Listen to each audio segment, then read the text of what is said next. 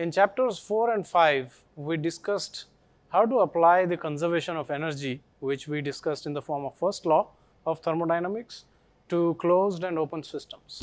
And so what this does is basically account for energy as it moves from one form to the other, and as it moves from inside a system to out and outside to system to in. So we learned how to account for this energy, and we applied the basic conservation of energy principle to open and closed systems. However, we know that this conservation of energy principle does not always tell us whether a process will take place or not, and we are going to see some examples of such processes where it only happens one way and not the other way. And so we then will see that first law, although is important and it is a test of whether a process can take place, does not actually tell us whether a process will actually take place. And so while the first law is important and there is no known example of the first law being violated, it is not the only test for a process to occur. And so therefore we look at what is missing and what can fill its place, right? So to look at one example, let's look at a hot cup of coffee, right? So we know that when you have a hot cup of coffee in a room, let's call this a room, right? And assume for a second that this is a closed system and that no water vapor or any of the other stuff escapes the system. So if you consider this as a system, we know that this hot cup of coffee will lose energy and it will eventually cool down. That is, the energy lost by the water or the cup of coffee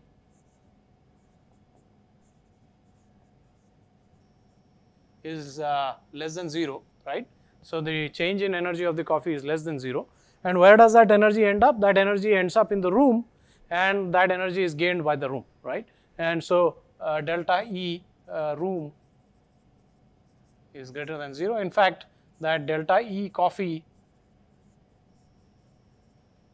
is equal to minus delta E room, right? Where one is losing energy and the other is gaining energy. And this satisfies the first law of thermodynamics because the total energy remains constant, which is what the conservation of energy requires, right? But you might, and this is no surprise, this is very intuitive to us, but we know that the opposite can never happen. That is, the room cannot transfer energy to the coffee or to the cup of tea. And we will never have a situation where there is energy transfer from a colder room to a warmer cup of coffee, and the coffee will heat up or its temperature will rise with time. That never happens. Although that could also satisfy the conservation of energy principle, where the change in energy of the room is negative and the change in energy of the coffee is positive. So such a process, while it satisfies the first law of thermodynamics, will never occur because we know it from everyday experience that it doesn't, because we know that intuitively that energy is usually transferred from higher temperature to lower and not the other way around, right? And similarly, let's take another example.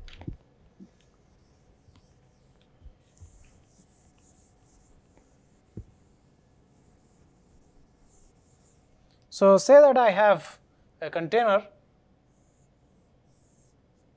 and it's filled with ideal gas, and I have a resistance heater installed inside, and this is heating the gas, right? So I know that I will have to supply electrical energy in order for this electrical heater to work and this ideal gas to then warm up and increase in temperature, right? So what is really happening? What is happening is that electrical energy which is going around in the circuit is then converted to an energy that makes this wire warm and compared to the rest of the room, and therefore there is heat transfer from the surface of the wire to the rest of the room, right? So in other words, there is heat transfer from the resistor to the gas, right? Now we do know that the opposite process will never occur, which is that if I supply heat to this gas and warm it up, right, So if I supply some heat to this gas and warm it up, increase its temperature such that it transfers heat to the resistor instead of the other way around, then that resistor will not create electricity in the circuit. So we know that that will never happen, where we heat this resistor and then suddenly there is electricity going around in the circuit. So the opposite process will never occur, although it too will then satisfy the first law of thermodynamics, right? So this is another example of a process which goes only in one direction, although the reverse direction also satisfies the first law of thermodynamics, but the process never actually occurs in the other direction, right? To take one final example,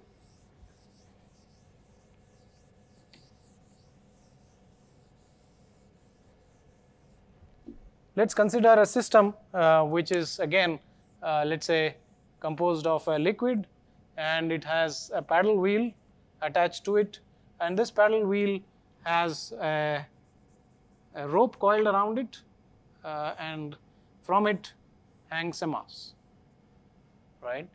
And so once I let the mass fall, you know that the paddle wheel is rotated, and once work is done on this system, which comprises of the fluid that is inside this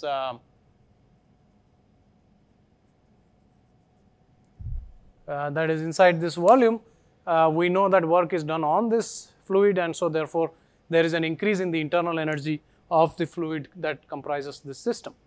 But the opposite does not occur, right? It's not that if I increase its internal energy, for example by heating from an external source, I cannot use that to rotate the paddle wheel and raise the weight back up. So the opposite does not happen, even though again it could have satisfied the first law of thermodynamics if it did happen, but we know from experience that it does not, right? So these examples bring to the front the need, or the we now know that the first law is not enough to define or to predict whether a process can actually take place or not.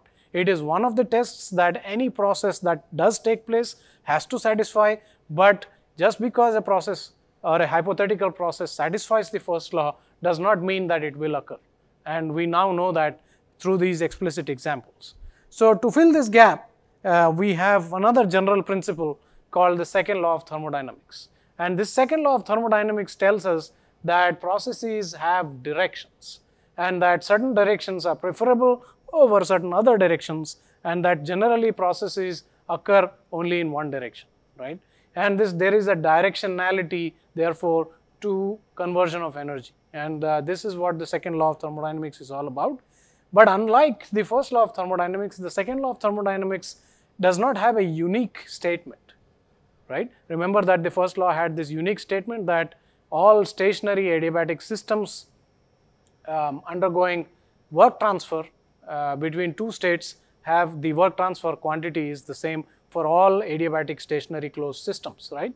But the second law has no such fixed one statement. In fact, second law is studied or is stated through a combination of statements usually, and we will state those statements when we come to it, right? So what to take away from this video is that first law is not adequate to determine whether a process will actually take place, and if it does, in which direction it will take place, although all processes that do happen have to satisfy the first law of thermodynamics. The second, to fill this gap, we have something called the second law of thermodynamics, which we will look at in this set of videos.